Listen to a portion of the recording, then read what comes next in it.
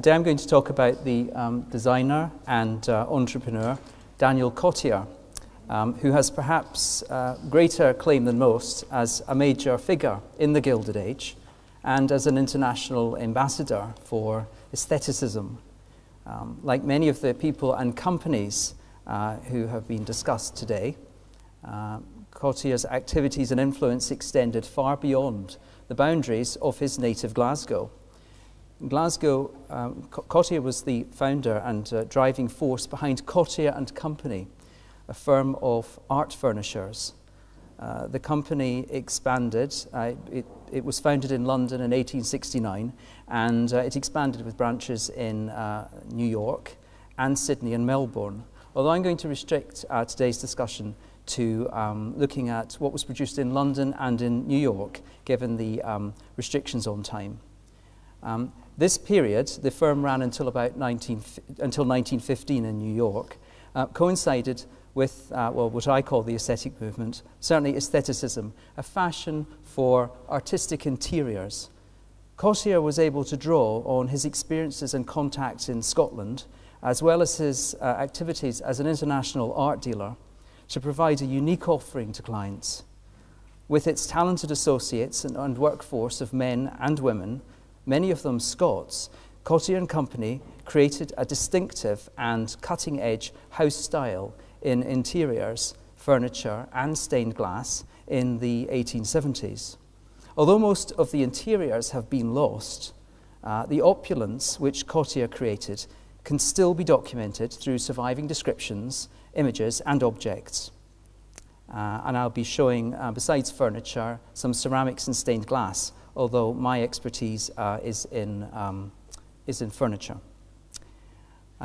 Cottier's firm could thus satisfy their impressive client base, which included some of the most successful industrialists in Scotland. And in Europe and the United States, as we will see, the names of some of his associates and clients still resonate today. People with names like Van Gogh, Havemeyer, Vanderbilt, Whitney, Tiffany, and Frick, to name a few. Cottier was gregarious and an energetic man, as he would need to be with these firms and his extensive travel. Indeed, as I discovered to my slight surprise when I came to the conference this morning, he also had a firm handshake, something I had never encountered before. His origins were fairly modest, given those rather grand names which I've just been dishing out. His mother, Margaret MacLean, was from seafaring stock. The name, of course, on his father's side, coming from betraying his Manx origins, or the origins of his family on his father's side. He trained in stained glass and decorating and studied during the 1860s, and I would mention that he studied at the Trustees Academy in Edinburgh, and also at the Working Men's College in London, where he was in 1861. But I'll gloss over his background because many of you will know it, and if not, you can read about it in a very fine publication which is lying over there to be purchased. I would also mention that he worked for Field and Allen in Edinburgh and Leith in the early 1860s. In fact, was it Walter Macfarlane? He married the boss's daughter, in fact, as well. After he left Field and Allen, he married Marion. And so he was sort of moving up socially as he went along. We know about his life in Edinburgh, where he first established himself as his own business in 1864 at 24 George Street. And that's very significant to mention because he was in the same building as the architects Campbell, Douglas and Stevenson. And so it's there that he met people like Bruce Talbot, William Leeper and John McKean Bryden and William Wallace, who all worked for that firm. And so these names were to be very significant in certainly the early part of his career in London with Cottier and Company. Next slide, please. Here's the interior of the Elms at Arbroath, designed by William Leeper and decorated by Cottier in the 1860s. And it shows what he was now capable of in his independent practice. This was for David Corser, the Provost Corser.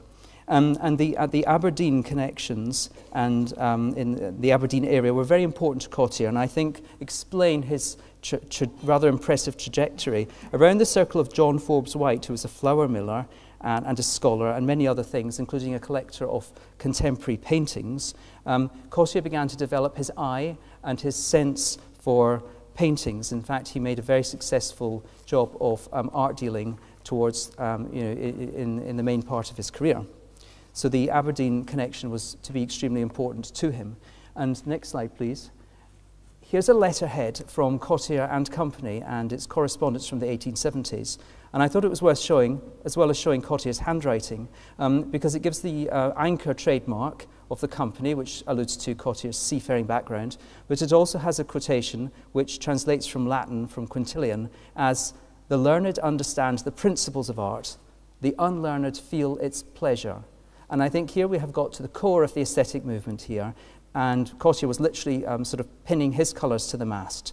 The sensory pleasure of art was as important as its intellectual content, and that's something we're going to see time and time again. And Cottier was also moving up in materially as well as socially. By 1871, he'd moved into the very grand house, number 3 St. James's Terrace, overlooking the northern fringes of Regent's Park. So a very fashionable area where his neighbours included the painter Lawrence Alma-Tadema. Next slide, please. And it's very interesting, Sally touched so interestingly on the question of the workshop practice. Here is the painter's window again from Aberdeen from the mid-1870s, and this was paid for by John Forbes White, the painter George Reed, Alexander MacDonald of Keppelston, amongst other subscribers. But what's interesting is that a photograph of that window, of the cartoons for that window, which survives in a private collection, is inscribed. It's just off the slide, but you'll have to take my word for it. It says that it was reproduced from the designs of Daniel Cottier. So we have this idea, as I think, whether or not that's true or not, to what extent it's true, certainly it would suggest, as Sally has outlined, the fact that Cottier was throwing out designs, and these were developed by his team of designers, who included Norman MacDougall, who was mentioned, and there were other glass painters we know of, many of them from Scotland. There was Duncan Dewar, there was Charles Gogh, and there was an English painter born in Lancashire called William James Nelson, who was one of the most talented painters in the studio. And he was living in London until the 1890s, so perhaps he had a long association with the firm. The Cottier and Company produced some of the most beautiful stained glass windows of the 1870s. Next slide, please. For example, at St. Nicholas, Cramlington, where Christ in glory is flanked by 2 figures symbolizing the Psalms, which becomes a bold, painterly, and rather luxurious exercise in colour, flowing line, and beautiful detail. Red, gold, created by silver stain, browns and greens predominate in the colour palette. Next slide, please. And in the magnificent Norman MacLeod Memorial window, formerly at Crathy Church, and now in storage, I think, or maybe on display at Glasgow museums, we can see again not only the sensuous colour, but fascinating to compare it with the slightly earlier version of the same subject of King David from here, from the 1860s. And you can just see how the studio had, the style of Cottier's windows had moved on in the 1870s. Next slide, please. At Colerne House, a lot of Cottier's commissions continue to come from Scotland, even though the firm was based in, and the glass was being produced in London. At Colerne House at Auchterarder, designed by Leaper, in Perthshire, we have this fantastic example of a house and this collaboration, as we are sitting in or standing in today, a Leaper-Cottier collaboration with its beautiful stained glass windows, including that of Flora. Next slide, please. And the even more magnificent Cairndhu House at Helensburgh from the early 1870s for a grain miller and art collector, Provost Ure. And the building cost of that house and fitting out in the 1870s came to £8,000, which was the same as this entire church cost to build, I believe. Next slide, please. Inside Cairndhu, we can still see beautiful details such as the painted ceiling. And I was thinking when we were looking at the Templeton designs, many of them by Tolbert earlier, that rather reminded me of the border design here used on the ceiling of the drawing room was rather reminiscent of the sort of textile designs which were being produced at the time. Tolbert was one of the early, Bruce James Tolbert was one of the early partners in the firm. Next slide, please. And in the dining room, there's a magnificent fireplace set with tiles. Now, these were Cottier tiles, and although they are now, have now been removed, there are some similar tiles which belong to a private collector in the United States, and I reproduced one here. It shows the figure of love. And in fact, if you look very closely, perhaps on the small screens, it is in fact one of the tiles which was incorporated into the fireplace. So we can get some impression from these remaining fragments of some of the colour and the luxury which Cottier was able to incorporate into his interiors. And I've always imagined it was the same painters painting the ceramics as it was the glass. And in fact, I assumed that the ceramics were being fired in the kilns, which by the 1870s were running once a week in London. Next slide, please.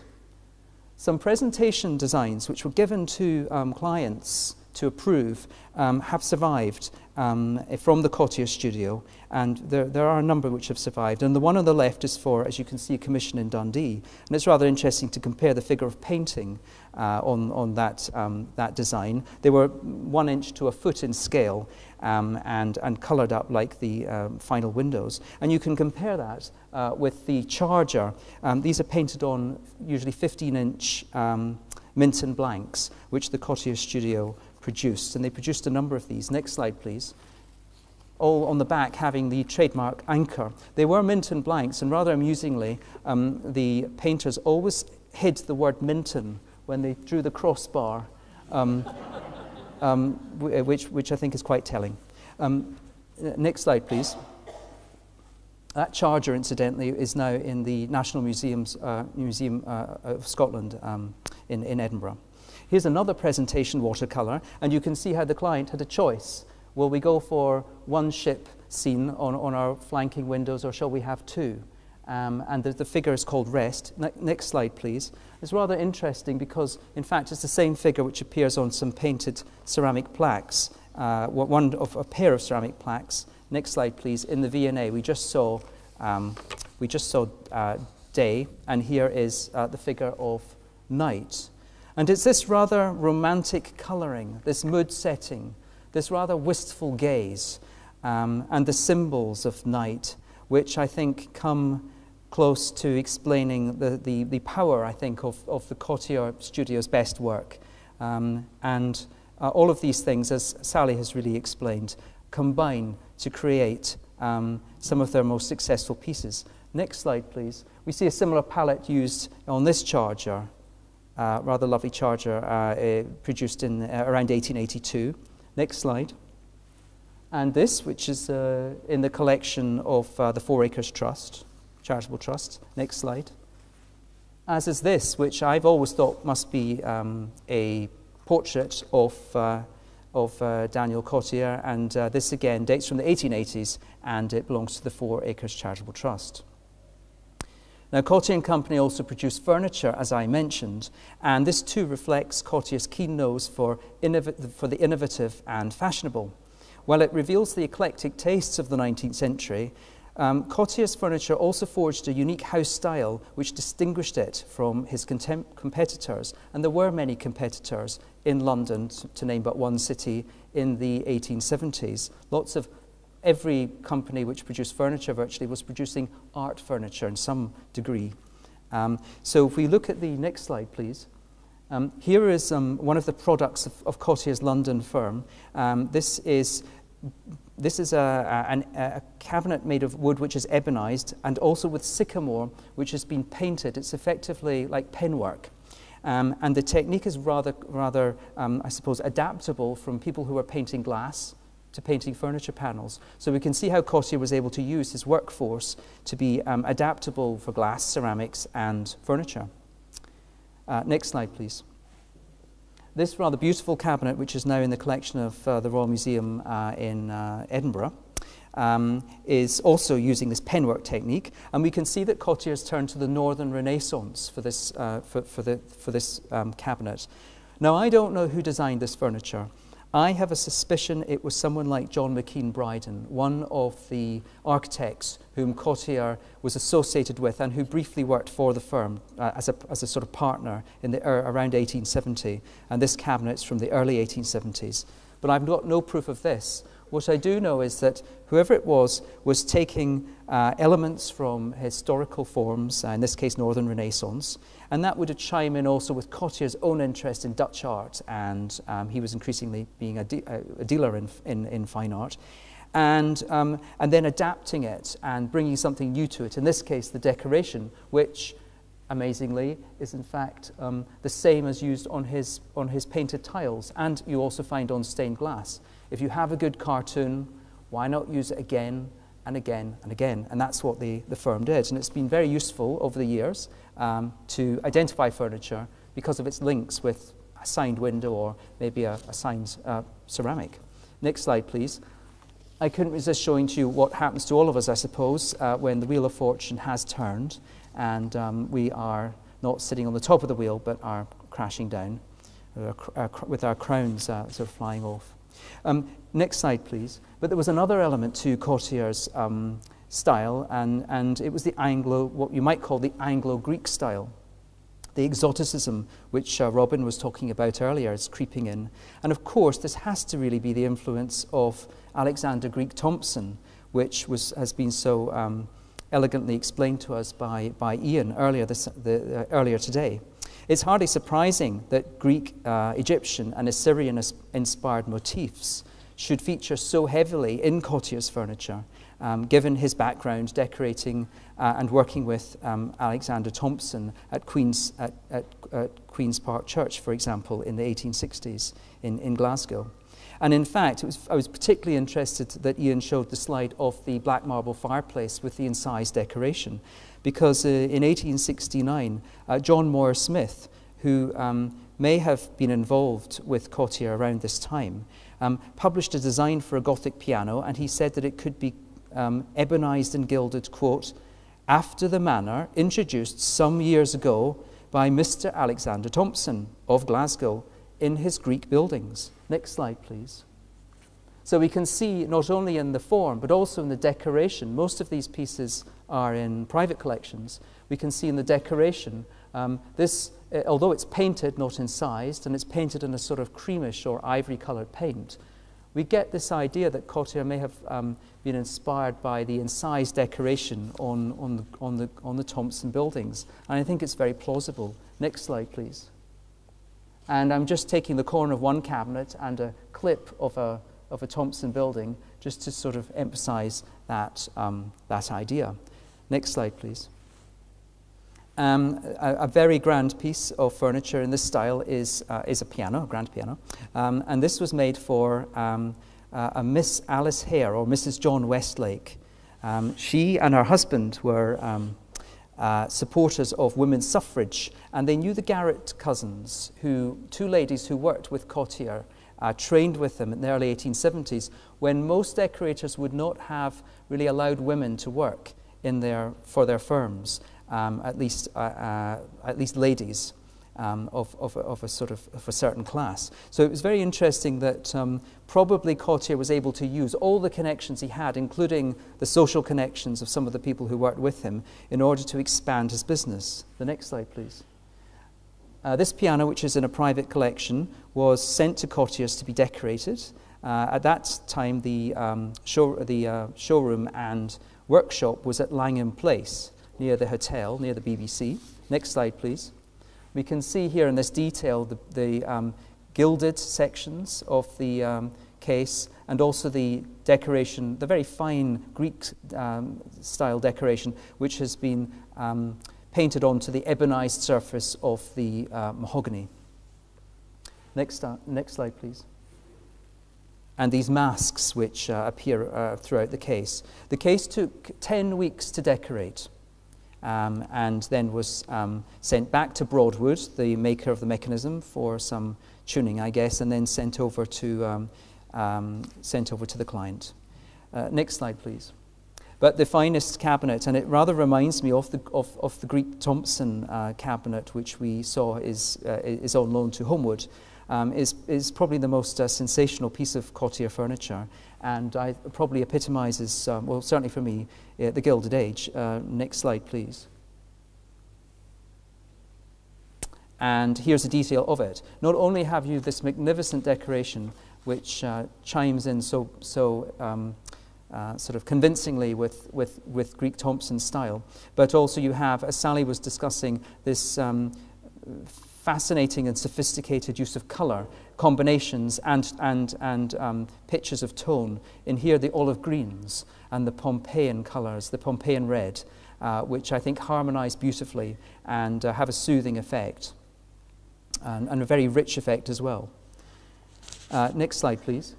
I mentioned that Cottier expanded his business, and he opened businesses in New York City as well as in Australia. And the New York branch was at 144 Fifth Avenue, and James Ingalls, a young artist from Edinburgh originally, was installed as the managing director. So it was now that Cottier had a chance to expand his horizons, and he was commissioned to do a number of important jobs, including the Union League Club and the lavish interiors of a banker called Joseph Decker. And I'll just read you, who had made his money from funding the Northern Pacific Railroad in the 1880s. And I'll just read you a quick description of his parlour, which Cottier has converted into a place of princely but peaceful splendour. Silk damask of an exquisite rose pink covers the walls, from frieze to wainscot, and the ceiling is painted in bronze. A costly Renaissance mirror hangs above the mantelpiece. And as for the furniture, it is costliness itself. So, well, a bronze ceiling, not a gold one, but it certainly sounds very grand. Next slide, please. But the middle market, too, was also something which Cottier tried to corner, and it was through this, the publication of Clarence Cook's House Beautiful. In fact, Cottier designed the cover. The frontispiece is by Walter Crane, and in it, Cottier was able to increase his spread, his market to the middle market, and a lot of the furniture which he sold in New York was of a plainer type than that we have seen. It was made in New York, and a lot of it was ebonized and was copying or inspired by or plagiarizing, depending how you would like to look at it, the work of other designers, including E.W. Godwin, Anglo-Japanese furniture. Next slide, please. It was in America that some of the most magnificent windows produced in London were sent. John Lafarge had failed to provide designs in a timely manner for the Harvard Memorial Hall, and Cottier stepped in with this magnificent, well, in fact, there are two sets of windows. This is one of them showing Sir Philip Sidney and Epaminondas, the Theban general, two figures which had a connection with war or battle. The other is Sir Philip Sidney, and the figure on the left. And this window was to commemorate the fallen of the Civil War. Next slide, please. And another domestic piece, although more domestic in tone, were the absolutely magnificent windows in the Japanese style, which were produced for William Watts Sherman at his Newport house at Rhode Island. And this was originally in the main hall, three light windows, which show Cottier's personal interest in the Japanese style. And Robin was talking about the exoticism and mysticism of the East and how that filtered into design. And Cottier was a prime example of using this in these really richly harmonious and sophisticated windows, which are, I think, now in Boston, no longer at the house. Next slide, please. And just a detail of one of the upper panels of the Watts Sherman windows. Next slide, please. And we have the figure of Spring here. This is from a set of the Seasons, which belonged to Cottier's family, and again shows the type of work which Cottier was supplying to clients in the 1870s. The next slide, please. Autumn, of course, possibly from the same set, although there are a number of sets of this. Next slide, please. And just a detail from that window. Next slide, please. Sally talked very interestingly about the inspiration for the windows, and I wanted to show you one. I should have shown you the engraving on which it's based. But Cottier adapted designs from other sources, and this, of course, you may recognize. It's a copy of or it's taken from one of the wood engravings which illustrated the parables of our Lord and Savior Jesus Christ. And this plate was designed. This was designed by John Everett Millay, and it was published in 1863. Now, other artists, I think including Stephen Adam, but forgive me if I'm wrong or correct me if I'm wrong, used the same plates from the book. But what I thought was rather interesting was that Cottier has aestheticized the image. The studio has, in the engraving, it's a very plain background, but here we have a buffet and we have chargers on the banked up upon the buffet, and in fact we've effectively turned this scene into what was called by the critics the furniture and bric-a-brac of Cottier's New York galleries in a rather nice way. Next slide, please. But what have become perhaps two of the best known windows by Cottier are in England, and it just shows what what the studio could do for its customers. And this was these are the two windows which were designed for the William Carnegie, the Earl of North Esk, who lived in Hampshire towards the end of his life, and he was predeceased by his wife and daughter. And the Cottier studio produced two striking windows in which, with Marian attributes, he slipped in portraits of the deceased, Lady Mary Carnegie and her mother, the Countess of North Esk. Next slide, please. And in fact, I found a carte de visite of Lady Margaret, for example, known as Mina in the family. She died a couple of weeks after her 23rd birthday in the early 1870s. Next slide, please. And you can see how the Cottier studio was able to incorporate her, complete with a halo. So you could be memorialized in an utterly aesthetic fashion, and she is in fact, as a sort of ambiguously aesthetic virgin figure, is holding a lily, clutching a lily in her hands in the memorial window. Next slide, please. The windows became quite famous because, in fact, it was whilst he was in London that Van Gogh visited the Cottier studio in 1876, and he was so taken with the designs for the windows, he didn't see the windows themselves, that he wrote a letter to his brother Theo describing them, and he talked of the noble face. Next slide, please. If any of you can read Dutch, just thought I'd put that up. This is the section from the letter, which is now at the Van Gogh Museum, in which he describes seeing the windows at the Cottier's London studio. Next slide, please.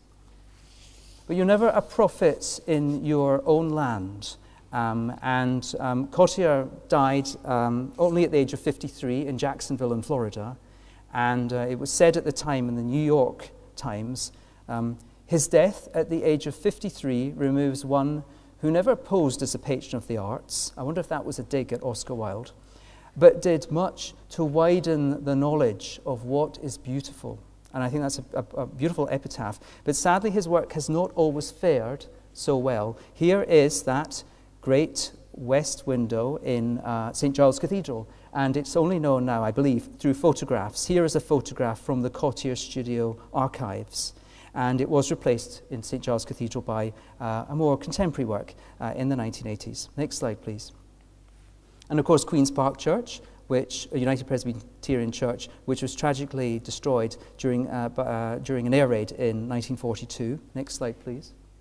There was Townhead United Presbyterian Church, surely one of the saddest losses which this city has suffered. It was demolished but for the spire in 1997. However, fortunately, the great Morris, Marshall, Faulkner and Company windows were removed before that happened. Next slide, please. But the deterioration of the interior was absolutely heartbreaking to see as it fell into disrepair.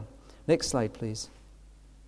And then there was Park Church in Glasgow, which suffered a similar fate I think in the 1960s, replaced by an office block, and then replaced by an equally ugly office block, I think, a few years ago. And the whole of the main church was destroyed. Next slide, please. So we've probably lost the great memorial window, great chancel window of 1889, which again is only known through one of those presentation watercolours. Next slide, please. And I was sorry to see that Cairndhu House is now lying empty and boarded up. And there's one of the stained glass panels, which is on the right-hand side of the porch. So one hopes that some good use will be found for that. Been boarded up for 5 years now. Next slide, please. The beautiful elms has fallen into a dreadful state, which is really quite unacceptable, I think. Next slide, please. However, I didn't want to end on an entirely sad note, except to say that I hope that any buildings which are surviving are going to be looked after. Cottier, as I said at the beginning, pandered to the rich and the wealthy. The great and the good. In December 1888, he sold these 2 Rembrandts, which now hang in the Metropolitan Museum in New York, to Henry Osborne Havemeyer for $60,000. They're the 1632 portraits of the Van Bernstein family. So it shows quite the sort of league that Cottier was dealing in as an art dealer. Next slide, please. In fact, Matthew Maris, the Dutch painter who worked for him, said that Cottier, being a house decorator, everything was turned into gold. Maris didn't get on very well with Cottier for most of the time. Everything was turned into gold. Golden ceilings, golden closets, golden baths, golden grates. I said to someone, the next time he returns from America, he will wear golden waistcoats and golden trousers. Well, I don't know if he did. He wasn't wearing golden trousers this morning, I'm afraid. But this fantastic clock was a collaboration with Cottier and Louis Comfort Tiffany, and it was made for Ichabod Williams, who was a wealthy lumber merchant and a collector who bought paintings from Cottier. And it's just been acquired, I hear, by the Brooklyn Museum. Next slide, please. And this is Clayton at Pittsburgh, the house in which Henry Clay Frick lived during the 1880s till about 1905. A little 23-room chateau-style mansion, next please, which is now a museum. And inside, that's Henry Clay Frick with his daughters, with one of his daughters, Helen. And perhaps to inspire his daughters, he put in the 4 Virgins windows by Cottier in 1903, 1904, doubtless to encourage their behaviour. Next, please, is Cara Leyland Rogers, the oil heiress whose father had the good fortune to found Standard Oil. She later became Lady Fairhaven. We see her here in her champagne-coloured, pearl-encrusted silk wedding dress from 1890, the first of her 2 marriages. And she had, her father bought her a Cottier piano made of satinwood and decorated with painted figures. Next, please. And here's a detail of it. It's now at Anglesey Abbey, which is where the family moved in the 1880s. In 1912. The piano dates from the late 80s, early 1900s. And who could be more glamorous to finish with, next slide please, than Miss Gertrude Vanderbilt, painted here by Sir John Everett Millais, aged 13. Of course, coming from the shipping and railroad dynasty. We just saw pictures of Biltmore earlier. She spent her summers, winters in New York and summer at the Breakers, at what's called a cottage in Newport. It had 70 rooms, in fact, built in the style of an Italian palazzo. Not that she really needed it, but she had the good fortune to marry well. Next slide, please. And she became Mrs. Harry Payne Whitney in 1896, which was most fortunate as her husband came to inherit $36 million from his family. So it was a great marriage from that point of view. And she ordered from Cottier a tortoise shell veneered and mother-of-pearl inlaid piano depicting composers and revelers. It's either this piano or one very like it, but I've only found one. I believe there was more than one. And that, I hope, is a glamorous enough end to my talk on Daniel Cottier. Thank you very much.